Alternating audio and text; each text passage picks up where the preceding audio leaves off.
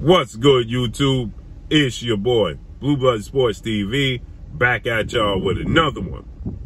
So, the question keeps being aroused to me and asked of me about the highly anticipated, undisputed welterweight showdown between two of the most highly decorated pound-for-pound fighters in the sport of boxing today that are both undefeated, between undefeated 3-division world champion, former junior welterweight undisputed world champion, currently the reigning WBO welterweight world champion, who is widely considered by many to be the #1 best pound-for-pound fighter in the world, in Terence "Bud" Crawford, who has 38 wins, no losses, no draw, 29 big wins by way of knockout. He is 34 years of age, 5'8" with a 74-inch arm reach, and undefeated, unified 3-belt WBC, WBA, IBF welterweight world champion, superstar boxer, who is widely considered by many to be top 2, if not #1, definitely top 5 pound-for-pound best fighters in the world, and ERROL "The Truth" Spence Jr., who is 28 wins, no losses, no draw, 22 wins by way of knockout. He is 32 years of age, 5'9.5" with a 72-inch arm reach. With that said, you're hearing all types of rumors and reports. You had Fight Hype that recently came out, and they stated that ERROL Spence, Terence Crawford is almost about done, okay? According to Fight Hype, they stated that it was almost done, and that the holdup for the fight, one of the holdups, was the fact that Terence Crawford has a close relationship and an agreement with MTK Global and alleged wanted man in Daniel KlNAHAN, okay? And that is holding up the fight from coming to fruition, right?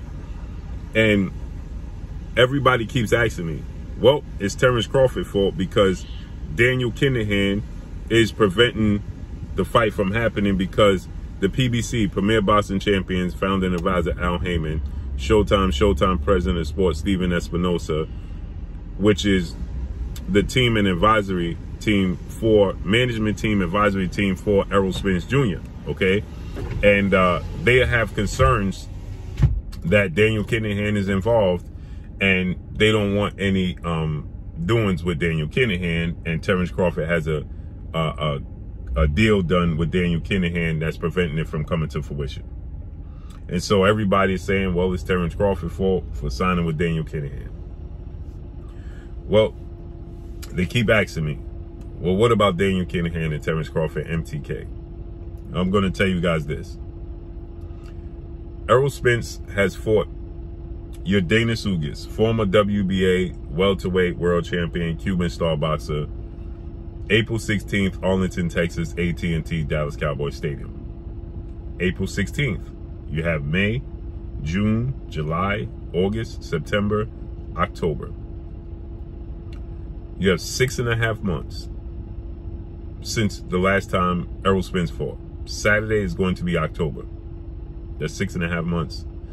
Again, May, June, July, August, September, October. We're going into October. And he fought April 16th. After the fight, ERROL Spence immediately called out Terence Crawford, said, I'm coming for your belts, coming for your straps.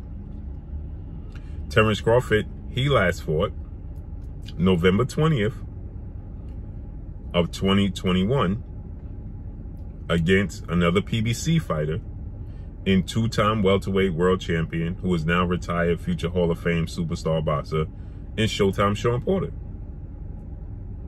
That was November 20th of 2021. Shawn Porter is a PBC Showtime fighter. The fight happened. Yes, at that time, Terence Crawford was still signed to legendary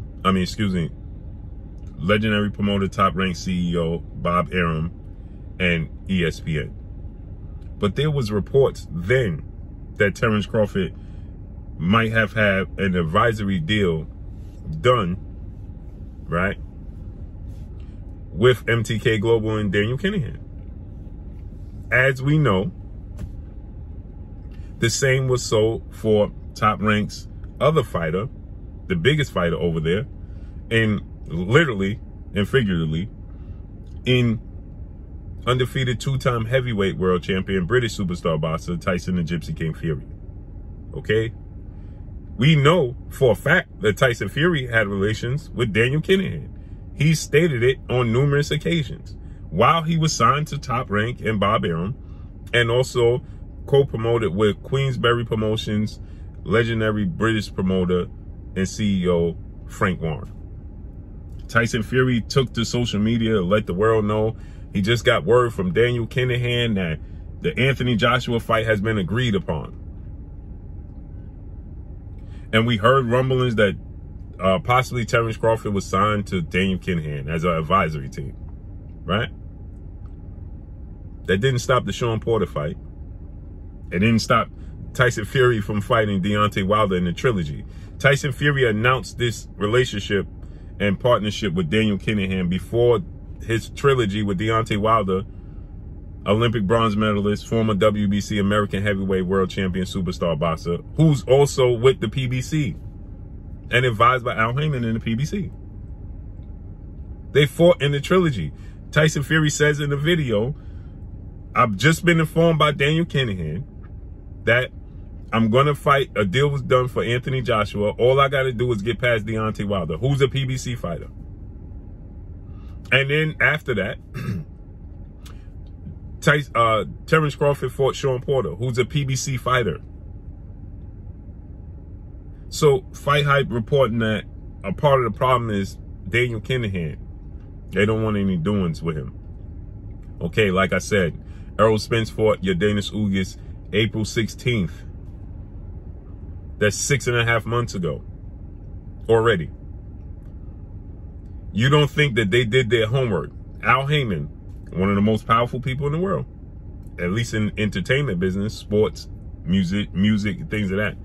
You don't think that Al Heyman at this point in time has done his due diligence, done his homework for that not to be a problem? Because if it was going to be a problem, then he just wouldn't be even negotiating a fight with Terence Crawford.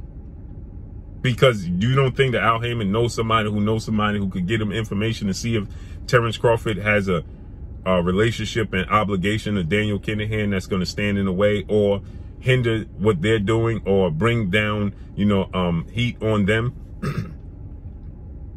You think it took Al Heyman 6 months to figure that out? Of course not. Al Heyman knows if Terence Crawford has any obligations to Daniel KlNAHAN, and if it's going to bring them any negative, unwanted attention and possibly damage their brand. You think he don't know that? So when people are saying Daniel KlNAHAN and Terence Crawford relationship he signed is preventing the fight from happening, no, it is not.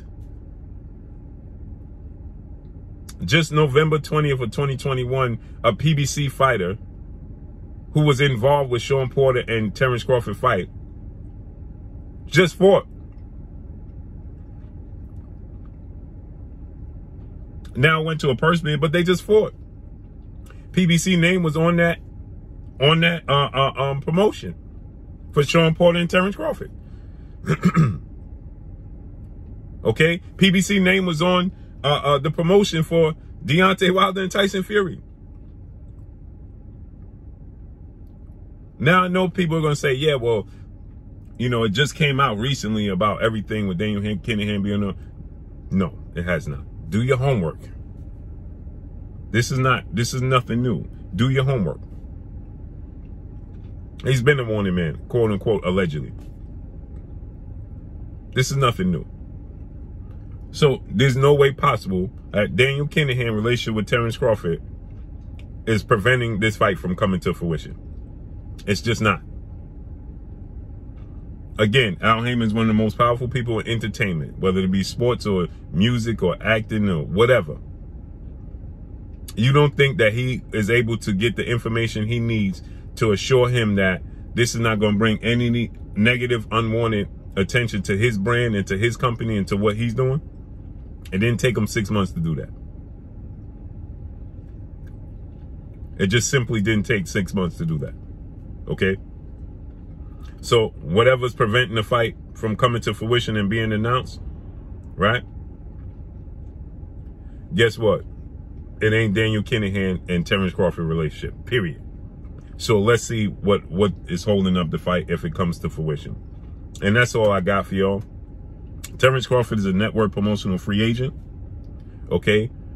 His advisory team, if that was to be the case with Daniel KlNAHAN, MTK Global, is not going to stop this fight from coming to fruition. So when Fight Hype reported it, that was a big part of the reason that it hasn't been agreed upon, because, and I know Steven Espinosa, he did an interview in which Steven Espinosa, he stated that if Daniel KlNAHAN was going to be a part of it, they wanted no parts. That was a while ago when Sean Porter and Terence Crawford fought for the ERROL Spence fight, November. So that means November. Now think about this now. That was November of 2021 when he said that. So there was a reason he said that, because like I said, this is not something new that he's allegedly been on the run and a wanted man or whatever. So they knew this when Terence Crawford fought Sean Porter. That's not holding it up, period. So let's see how this unfolds and plays out. And that's all I got for y'all. Make sure you hit the like button. Drop a comment in the comment section. Let me know what y'all think.